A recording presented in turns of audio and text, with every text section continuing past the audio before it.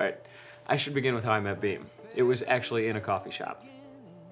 Here's a picture. We were both protesting at the G8. I was in disguise in a suit, and she walked right up to me and calls me a fascist. For me, it was love at first sight.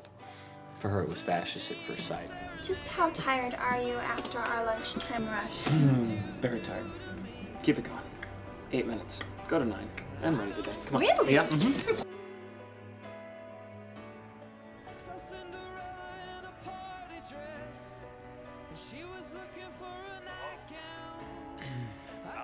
Where's the toilet? My pad's filling up.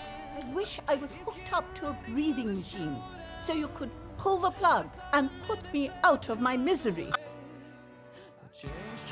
Does this work for you?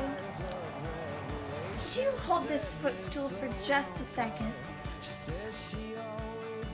You squeal like a puppy. I was here for the matinee, too.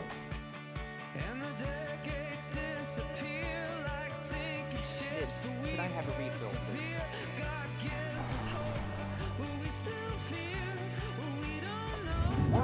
This is far too spiritual to have any wrongdoings going on here. I had this space aura cleanse.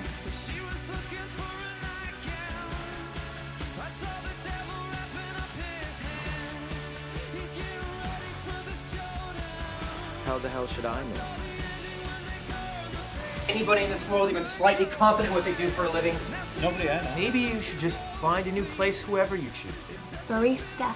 Don't call me that. Coffee guy. I'm a writer on a reality TV show. Women. They're so predictable. Is this a joke? I'm actually incapable of levity of that scale. See, you didn't know I was funny. He cheated on me the night before, so for him, it was makeup sex. Or sometimes multiple boom, boom, boom. When did this come? You didn't tell anybody about this, did you? I'm gonna go find April. That's our song.